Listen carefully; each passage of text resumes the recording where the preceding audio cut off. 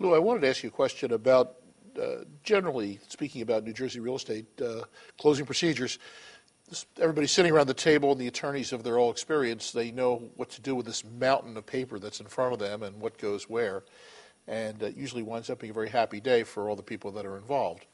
But it seems to me that a lot of the work that you do to get to that point is really the major function of having an attorney for a real estate transaction in New Jersey. Would you agree with that? I think so. The actual closing itself really just completes all the hard work that's gone in before that date sitting around the closing table. Now, you've represented buyers and sellers, is that right? Oh, sure. Which one has more work associated with it?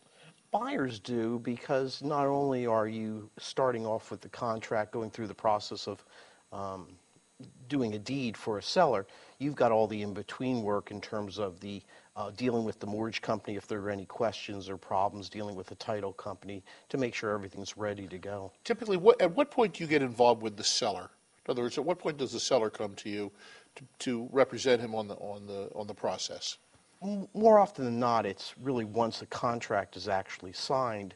In a perfect world, almost, you'd want to see the seller with the contract unsigned, because once the contract is signed, you immediately go into a 3-day attorney review process. So what you really want to do is get the contract as soon as possible, and if it's going to be signed by the time you get it, be able to get to it and speak to the people about it as quickly as possible. But typically, when you're representing the seller, you won't have had a chance to see the contract ahead of time? In other words, it's something that the realtor and the seller, or the seller on his own, will have put together? Yeah, if the seller has a realtor, normally what would occur is you'd be presented with a signed contract. There are many times, though, where sellers will determine to proceed to sell their properties without a realtor, and they would actually come to you as the attorney to prepare the contract for them. So the sellers are not normally preparing the contract on their own? No. It's either done by the realtor or by the attorney ahead of time? Correct. Now, can you talk to me about this 3-day attorney review? Because I always think about that from the perspective of the buyer. Does the seller also have a chance during that 3 days to withdraw from the contract? Correct. Both sides have that time. It's set in the contract that there is this 72-hour window for the parties to review it. And it's an extremely important time for both sides, not just the buyers. Many times people, I think, believe that the buyers have the most important or many of the most important questions at that point, and maybe they do, because many times you get novice buyers, being first-time buyers. But in terms of looking at the contract, even from the seller's perspective, if you're representing a seller, you want to make sure that what is happening is what the seller's actually agreeing to. There's either nothing been placed in the contract or there's nothing going to be added to the contract that would harm the seller. Now, what's supposed to happen during the 72 hours? In other words, it's 72 hours presumably for attorney review, but a lot of these transactions take place over the weekend, and it might be a holiday weekend, so you might not be able to get to an attorney until the 72 hours is over. How does this all work? Is it actually 72 hours, or does it extend it? Well, the 72 hours is the statutory time. By agreement between the parties through their attorneys, you can extend that period for any length of time necessary. Many times, as you said, weekends occur, holiday times. Maybe attorneys are just very busy in court and with other things they're doing, and they just simply haven't had the time to sit down with their clients and discuss the matter fully, or maybe collect the amount of information they need to properly decide what changes might need to be made to the contract. Is this something that's pretty strictly enforced, or it's kind of relaxed among the parties in terms of backing out of the 72 hours? No, it's a very formal process and has to be done correctly. If it's not done correctly, a person can be locked into the contract as a result. All right, well, let's go back to me as seller. Let's say I have a property that I want to sell. Let's assume, for the sake of argument, that I'm married, that there's a small mortgage on the property, all right? And I have a realtor that I've engaged to sell the property for me. The realtor has found a buyer. The buyer and I have agreed upon a price. We have both signed the contract. I'm bringing you a copy of the contract right now. What's your procedure? What would you do at this point with me as a client? As a seller, what I'm concerned about is making sure first that you just understand generally the contract. What you're selling, how much you're selling it for, what are the conditions in terms of any deposits being made by the buyer, what monies can be expected and how they can be expected at closing. But most of the contracts contain standard language that many times will say that a seller agrees to make repairs, correct any violations, no matter how much money it is.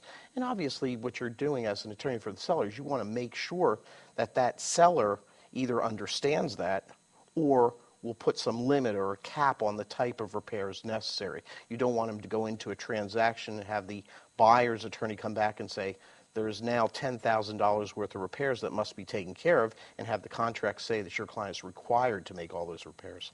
Let's talk about some specifics, though, okay? Let's talk about money. Everybody's always interested in money.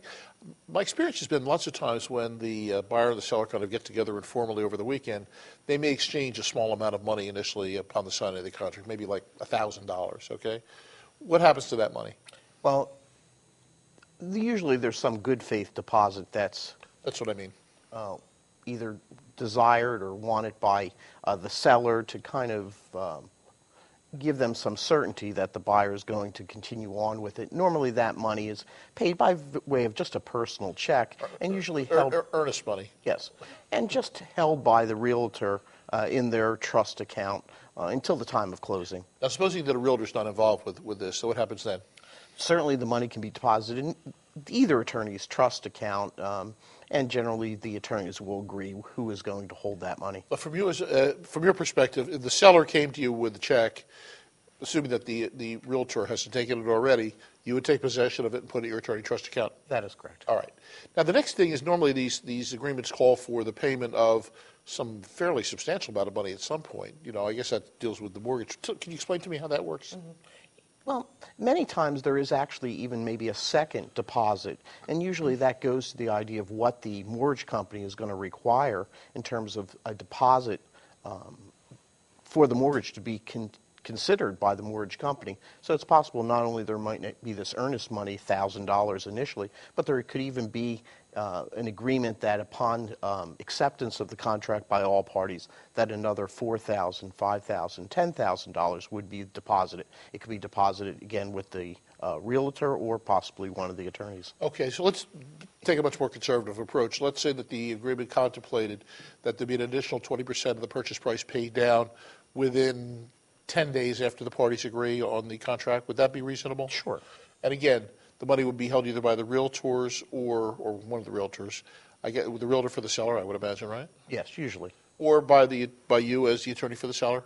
Usually, yes. Okay, you would place that in your attorney trust account? Correct. All right.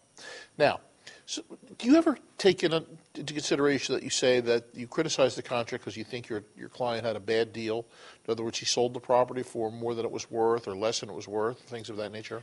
I usually won't get involved in that since I don't think I have an expertise to know what a property is valued at, what its fair market value is. I think the client either has to rely, if they're not using a realtor, on what they anticipate that they want as a sale price, or rely on their realtor to tell them what they think a property should properly appraise at.